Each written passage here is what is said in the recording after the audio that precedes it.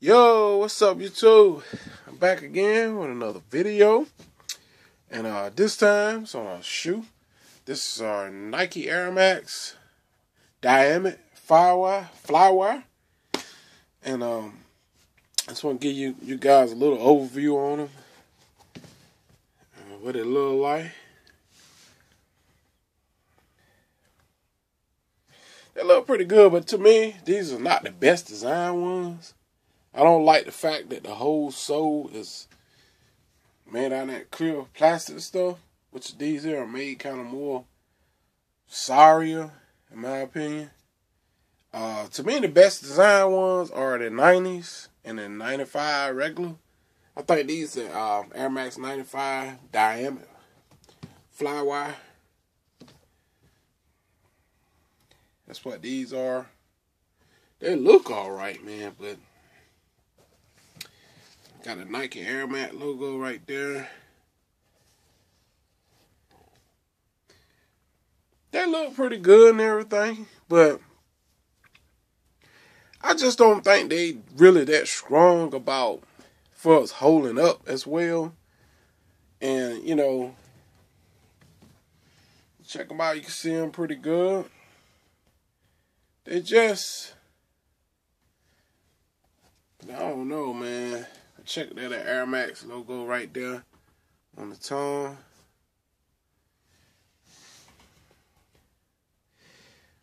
These ain't none of my favorite tight ones, you know. I don't know. It just, I'm a little skeptical of the air piece right here. Now, if it were just part of this shoe, was like that's it. That's that little part right there, like they normally do on some of them, with just the air bubble. I would probably accept this shoe, but the whole entire sole is an air bubble. You know, that's the downside of this shoe. If this shoe pop, you know, if the bubble pop on this shoe, basically the whole shoe is ruined. I think they should have left a regular sole on these. And that is my opinion of it. But don't get me wrong though, it's a good looking shoe. I think these retail anywhere from $150 to like $200, depending on where you get them. They's pretty expensive shoes though. And like I said, these are the Diamond Flywire Nike Air Max. And like I said, they retail anywhere from $150 to $200 easily. But like I said, man, as you can see in the mirror, it's a good looking shoe right there. I just don't like the fact about the whole entire sole is an air bubble. I mean, that thing get weak and pop. The whole entire shoe is ruined. That's the only downside about this shoe. Overall, though, like I said, I will say it's a good looking shoe. It's comfortable. It's just the air bubble. That's where the soles look under the bottom right there. It's just this air bubble, man, thing right here. I think they should just left a little part of the air bubble like they did on the 90s version. That's just my opinion of it, you know. I'm pretty sure some of you guys like women or whatever, you know. I'm pretty sure some of y'all like the whole bubble sole design. But you gotta look at it. If that thing pop, just somewhere up in here or something, or pop right up in here or something like that, that whole shoe is basically ruined. It's more of a risk. You know, I know they try to make them look as flashy and as sporty and cool as they can. But I think what they should have did with this one is made this a whole firm sole right up in this area. And they should just put the air piece.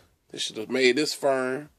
And just put a little piece of air, a little air piece up in there like they normally do. Just a little small air area. Because this whole shoe is plastic like this right here. Look at, watch how it mash right in. You see that, guys? Look at that. That thing ain't made out of nothing. Look at this.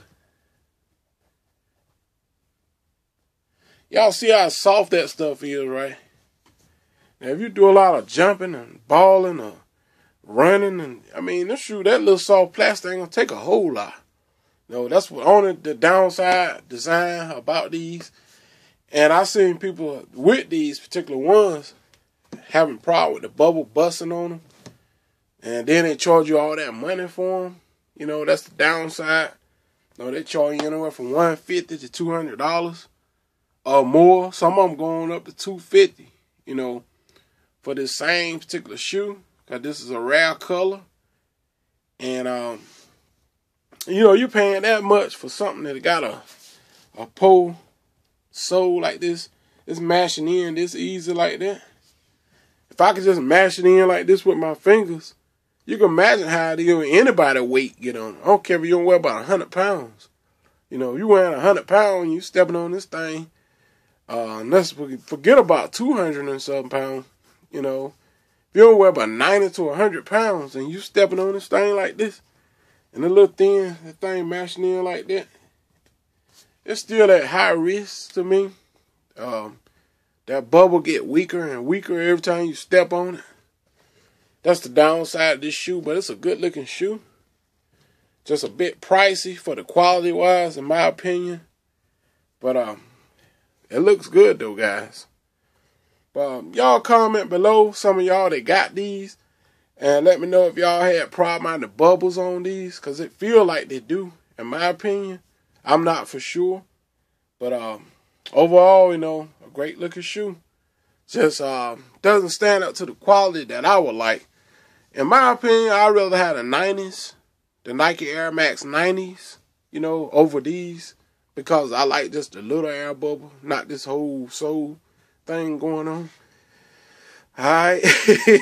That's just my opinion now. So guys, I hope you enjoyed.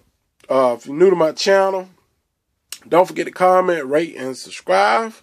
I want to thank all my viewers and my subscribers for watching my videos. And guys, in the negative comments, you know, we just got to block you out. Post your comments below if you know a lot about the Nike Air Max Diamond Flywire. There's some good looking shoes, but I just don't think quality is there, especially in this sole right here. Alright.